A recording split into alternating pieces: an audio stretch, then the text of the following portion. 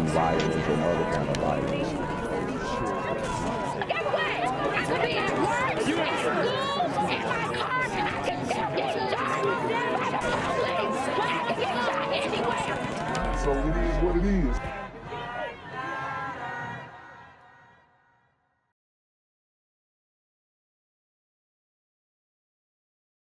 Tonight, Detroit police are investigating a deadly shooting on the city's east side. Happened around 8 o'clock this morning. Tonight, Detroit police are investigating a deadly shooting on the city's east side. Happened around 8 o'clock this morning on Main Street, that's Main with an E, near the intersection of East Nevada and Joseph Campo. Megan Woods live on this story.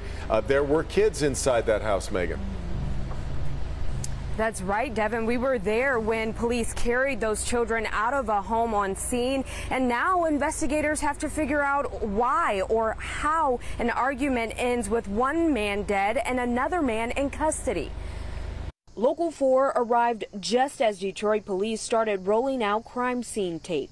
They had Main Street blocked off for hours. Investigators say the shooting happened around 8 this morning. They're still piecing it together, but say the two men, the victim and the alleged shooter, knew each other. They were arguing and it escalated when the victim pulled out a weapon. The other man then pulled out his weapon and fatally shot the victim. I'm here on the corner of MLK and Frederick Douglass, where a shooting just took place.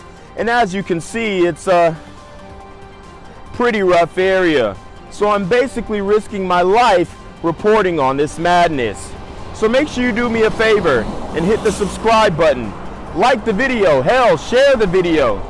And make sure you go ahead and leave a comment down in the comments section to continue the discussion on how we can find solutions to all this son violence in the streets.